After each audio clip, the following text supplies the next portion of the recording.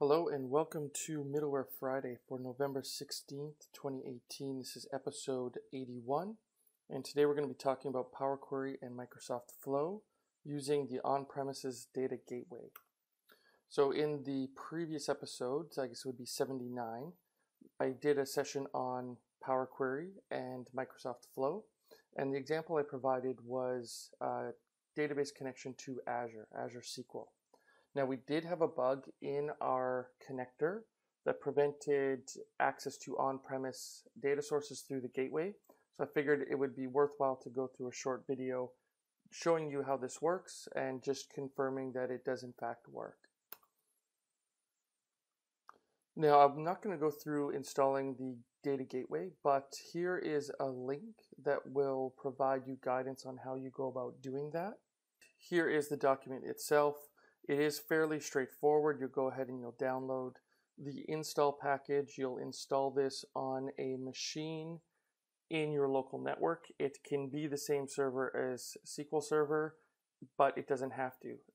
In some cases, more enterprise scenarios, you probably don't want it on the SQL Server, but it must have direct access to the SQL Server through a network connection. So if you cannot see it from one machine, it's not going to work. The installation is pretty straightforward, selecting a folder where you want it to be installed, accepting terms. Now this is important. You want to sign in with the account that you're going to be signing into Flow, so that when we're in Flow and we want to create a connection, we're going to get prompted for a gateway, and we need to be able to link those two together. We also have the ability to register a new gateway or to take over an existing gateway. There's also some settings for high availability, which we won't get into in this video, but do make note of this recovery key in the event you ever want to restore your data gateway on another machine. Now, once it is installed, there is a little management experience where you can go ahead and check the status. You can go ahead and check network. You can enable HTTPS. There's a few different options here, so just be aware of that. Now, if I go into SQL Server, in this case, I've got it running locally. So this MININT is my local machine name, and this would include my local SQL Server. We have two tables. One is customers, the other is work orders, and we're going to see that in our Power Query demonstration. So now I'm in Flow. I do have an existing Flow set up for this. What we can do is I'll walk through the first few steps. We can go ahead and say Power Query, do a search for Power Query. Sure enough, transform data using Power Query.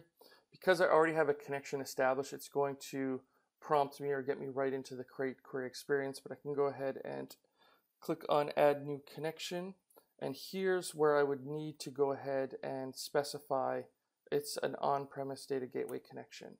So I could check that off. When I do, what will happen is I will see a gateway. So a list of gateways show up. Now I've called my gateway Kent Test, and as I mentioned before, when I logged into the gateway, I used this same account, and that's how we're able to see it here as well.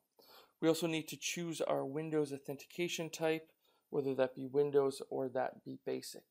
So once you've got that set up, that is just like any old regular SQL connection using the on-premise data gateway. Now we could go ahead and do our the Power Query magic. So here I go ahead and click on, I'll use the existing connection, I'll click on Create Query, and now we're going to see an experience much like I showed you in a previous episode. You might see it takes a few moments longer, just in general of we're making more network hops throughout, across the Azure data centers, plus our own on-premise networks as well. So here I have the ability to go ahead and select different tables. Much like I've done before in previous examples, I can go ahead and create a new query. So merge queries as new. I can go ahead and select my tables. In this case, will be work orders. And then I've got customers. I'm going to do a left join. I want to join based upon my customer ID.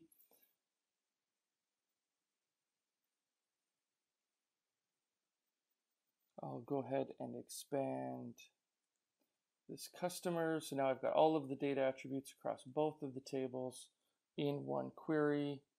I'll rename this query. I'll just call it final query. And as I mentioned in the previous video, we can only return one query back to Flow, so we need to designate the one that we do want to return by by clicking on Enable Load. So we'll go ahead and we can now click on Create. And now we have a completed query. Naturally, we can go ahead and if we wanted to say email this information, we will get our dynamic query, our dynamic content. And much like any other Flow experience, the Power Query works just the same. So let's just go ahead and we will delete this. I will delete this step. I've got this basically configured above. We can now just go ahead and run it using the test flow feature. There we've seen that our flow has run successfully. In this case, it's only going to be returning one record, but we can now see that it has done so. So short episode this week, but I really just wanted to confirm and show people that yes, using the on-premise data gateway does work with the Power Query functionality. This was fixed in early November, so if you were trying it before that, please come back and give it another shot.